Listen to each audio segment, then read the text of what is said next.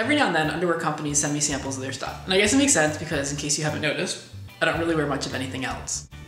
And so recently, Aussie Bomb sent me a few pairs, and this is one of them. And no, this isn't a commercial for Aussie Bomb, they're not paying me to do this, but wait, this is kind of amazing. And so I was like, all right, cute underwear, seemingly innocent enough, even though my mom tells me, only sluts wear red underwear. And then I tell her, well, if the shoe fits. So I was in the process of trying them on when I discovered this little pouch here into which I'm supposed to sling my balls. So I'm like, whatever, I decide to go with it. I place my nads in the testicular hammock, and then I look down, and my package is enormous, to the extent that there's no way I could show this on YouTube without the video being flagged. Turns out it's basically a penis push-up bra. My first thought was, oh my god. My second thought was, well, if girls do it with their titties, then why can't guys do it with their penises? It probably wasn't until my 7th or maybe my 8th thought where I was kind of like, is this really a good idea? So the part that made me LOL a bit is that Aussie Bum's tagline is, if you doubt yourself, wear something else, which speaks to confidence, like someone that would own what they've got, and not necessarily someone that would be wearing a penis push-up bra. But on the other hand, you can totally get it, because especially with porn, there's this huge emphasis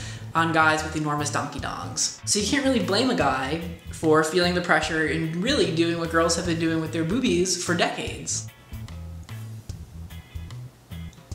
I will say this though, that 2,941 guys and girls, I guess, on my blog said that they don't really care about the size of a guy's dick. That's like 43% of the vote. And then there was another 4% of guys that said they actually prefer teeny weenies.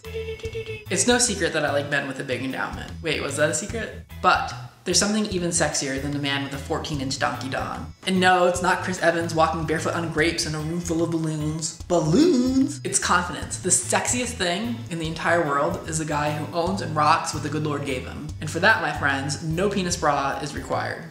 Ooh, and before you go, I just want to throw up a link to my second YouTube channel in case you've never been before. You can check it out here, or you can subscribe to it here. And it's videos that don't necessarily make the cut for my primary channel, and they're often less edited and less fancy, but still a lot of fun. Just thought you might be interested. Peace out.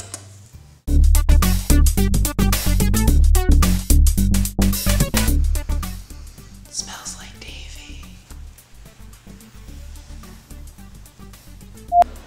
Why do you go like that? Just go natural.